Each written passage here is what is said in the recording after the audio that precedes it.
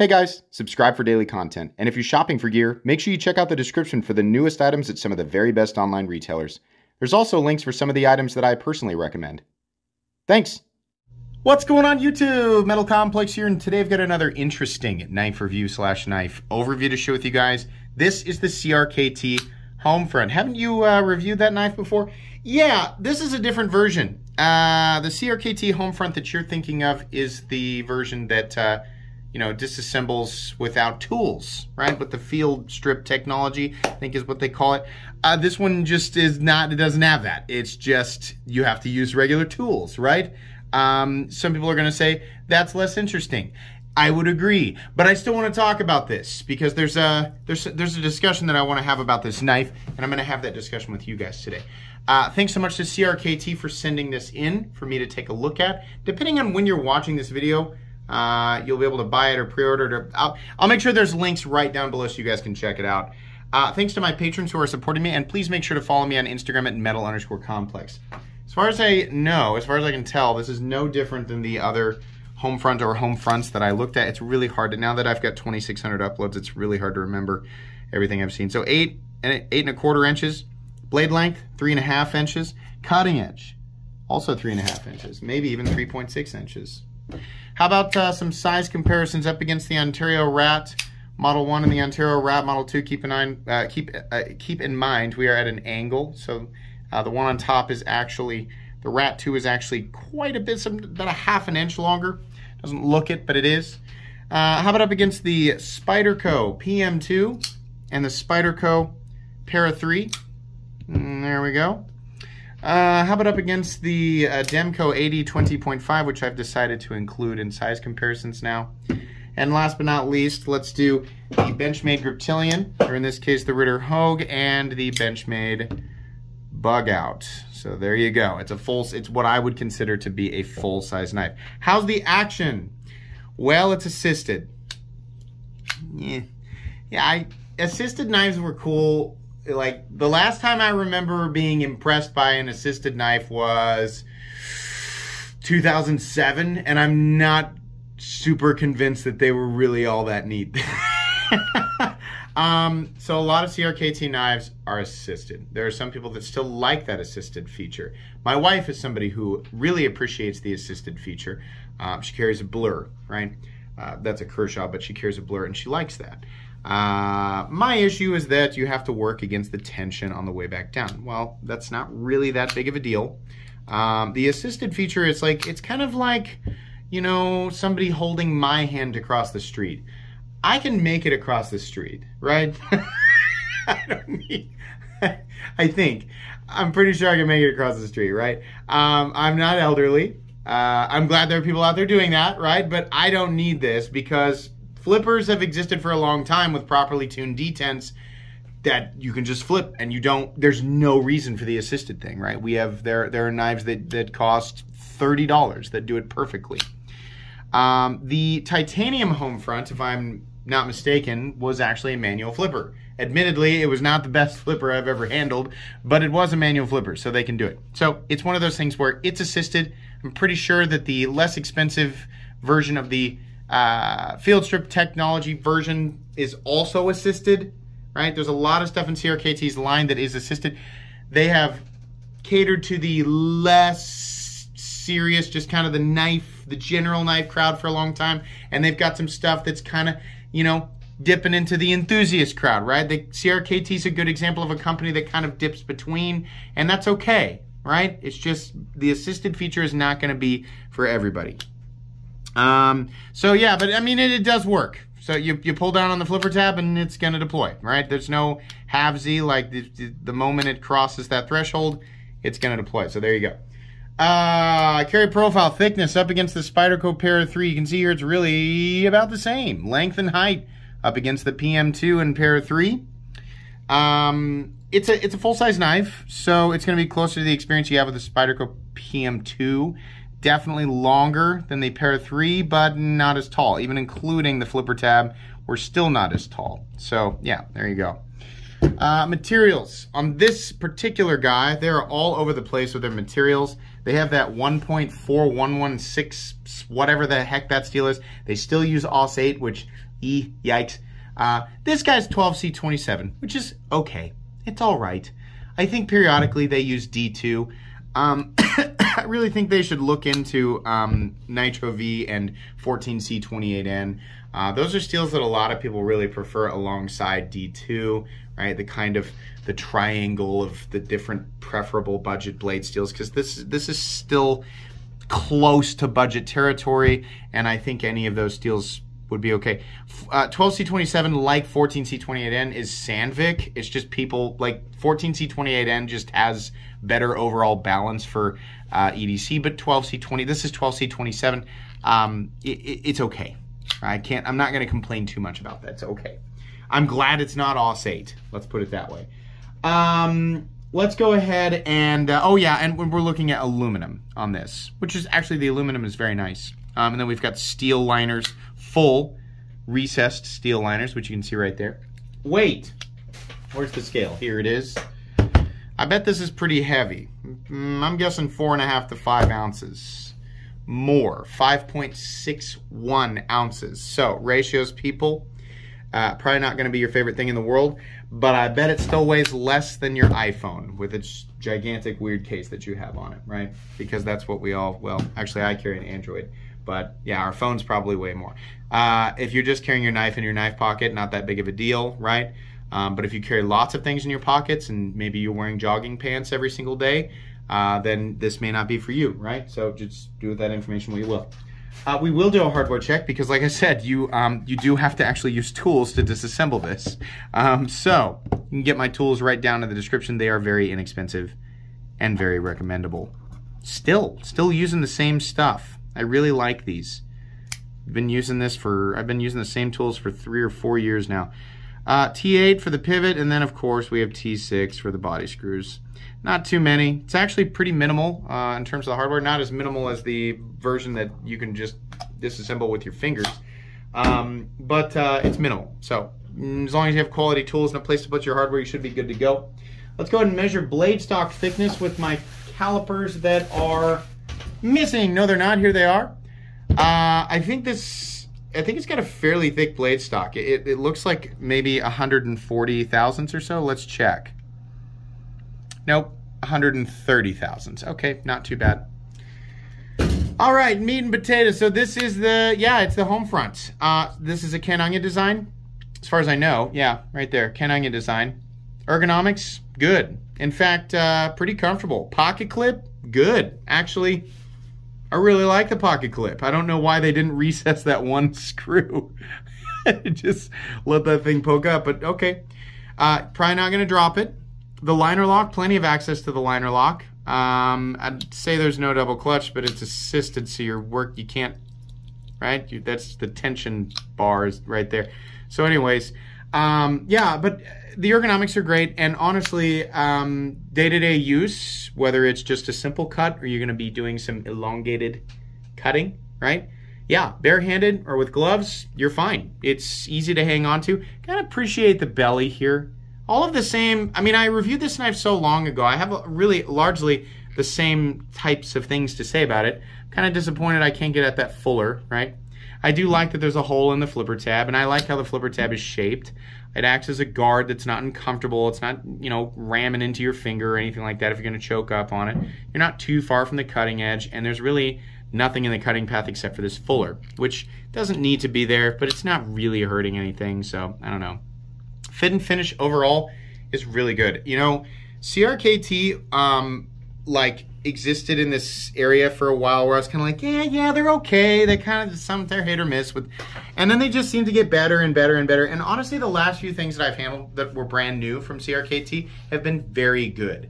A lot of their stuff is manufactured in Taiwan, not everything, but wherever it's manufactured, the newer stuff seems to be really good. Like seating of the hardware, the final cutting bevel, and just the blade, like the symmetry of things, like where there is symmetry, it's exact, right? So I mean, and it just looks good all the way around. This big star thing is kind of this knife's, the Captain America shield on the front. That's That's part of this knife. It's there. Some people are going to love it. Some people are going to hate it. I am kind indifferent and leaning on the side of I kind of wish that it wasn't there. I kind of wish that it was just a regular pivot, but it's there, so okay, right? This particular blade is bead blasted. I think they come in a couple different finishes. The actual edge, so there's a flat that runs, I don't know, 85% the length of the blade. Nice swedge up here. It looks good. The whole blade looks good. There's a nice belly out here. The final cutting edge is definitely not thin, but it's not like mega thick or anything like that.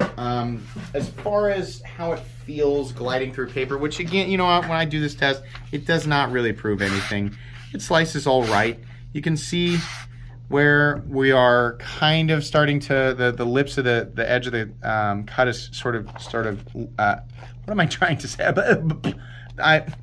The edges of the paper where I cut it are starting to roll up. So there's a little bit of tear going on, right? It's not a perfect slice, but it's fine. You know, day-to-day EDC, kind of just a relatively thick edge.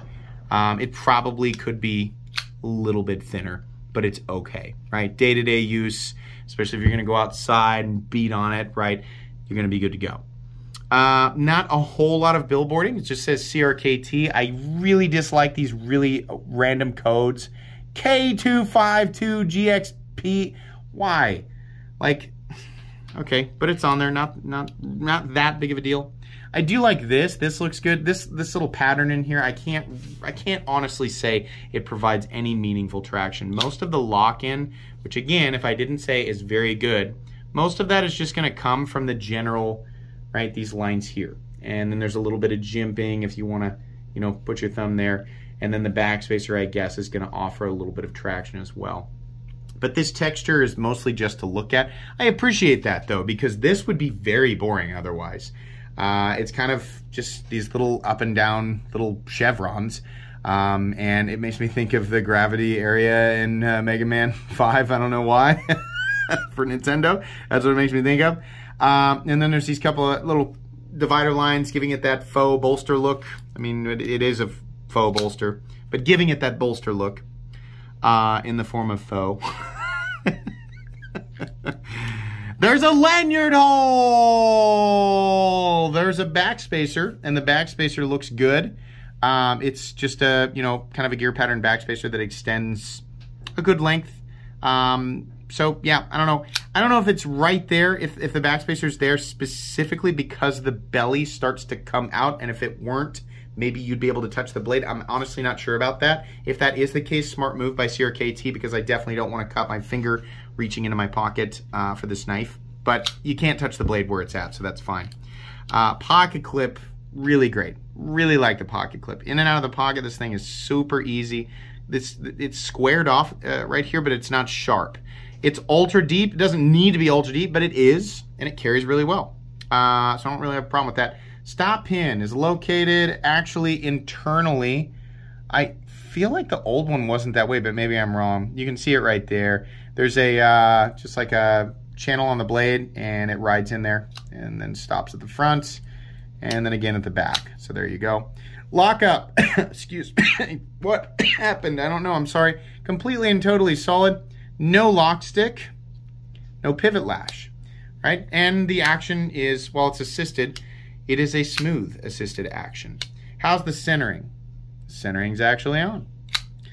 Yeah, okay, so I went to CRKT. This is usually, it doesn't happen this way, but so I went to Blade HQ and typed in CRKT Homefront. Of course, this exact version wasn't available yet at the time of this recording.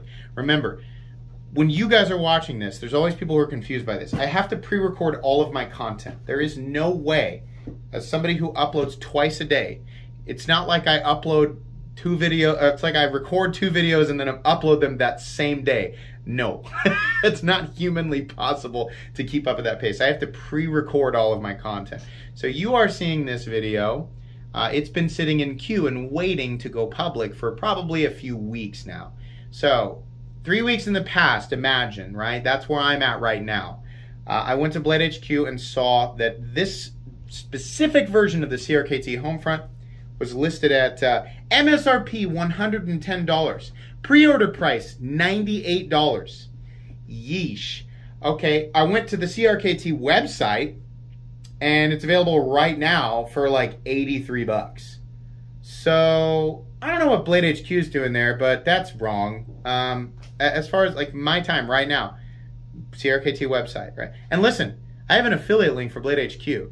So like I make money if you pre-order it from Blade HQ, but I'm going to tell you, you can get it off the, I don't make any money if you go and buy it from CRKT, but I'm going to tell you, you can buy it from CRKT off their website, at least it appears that way, for like $83, which I think is okay.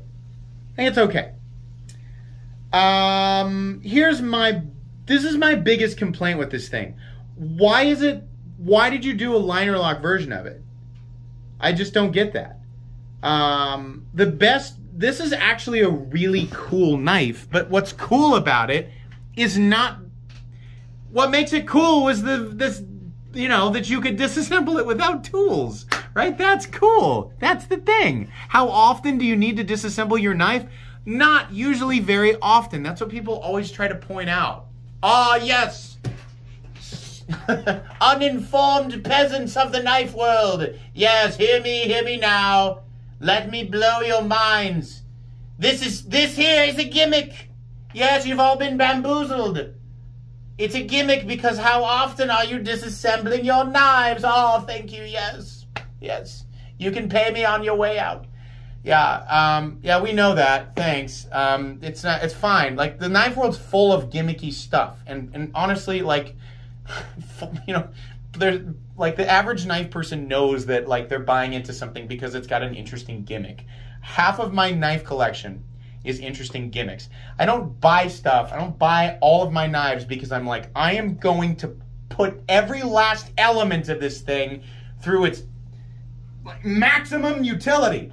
And I have to get exactly dollar for dollar out of its utility. We know that, right? It's still cool though.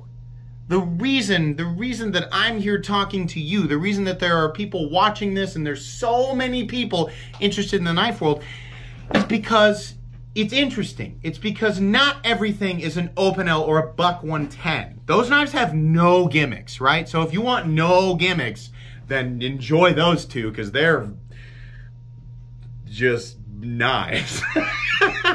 But yeah, okay, so the field strip thing is a gimmick, but it's a cool one. I like it. It's neat, and it's definitely the thing that gives this knife its character. What we want, it's like CRKT is just dancing around. Like they have a few different versions of this, and each version is just like, it's not really what we want, right? The best possible version of this would be an inexpensive version, right? So we have aluminum, that's fine. They do plastic, I don't really like that. I know they work with G10, so they could definitely do G10, right? Do something like that, preferably aluminum or G10, and then a steel, like, okay, D2, that would be okay. I think people would be happier with 14C28N, Nitro V, there's a handful of others. And then let it have the field strip technology and then keep it, I would say about 80. I think that would be fair. I think, I don't want to speak for everybody, but I feel like that's what I want, right? I think I would buy that. I think I would say, hey, even though I'm sure CRKT would just send me one, I think I would say, hey, let me buy one of those. That's pretty cool. And then make it in black and brown and green and whatever other, earthy colors that, we pretend couch warriors like, right? But yeah, seriously, that would be cool. This field strip technology, while it's not something you utilize all the time. I mean, a knife like that, I would not be afraid at all to take it out and use it and get it dirty or whatever. And I'm like, oh, it's getting a little gritty, time to take it apart. Well, that's literally a 5-second process with that knife. And from what I remember, it worked pretty well. So now, to be fair, I didn't take it out and, use it in like the most extreme environments. I didn't go use it in a desert and then use it in a tundra and then use it in the Marianas Trench, right? And then use it on the moon. I didn't go do all that, so I don't know how well that's going to hold up over time. But from what I could see with the one that I had, it seemed pretty solid, right? It seemed like you had to go through a pretty deliberate couple of steps to get it to, you know, come apart. It's not like you're going to be using it and it's just going to fly apart. So I don't know. That's my thought. This is okay. Like, is this specific version worth picking up? I don't know. I mean,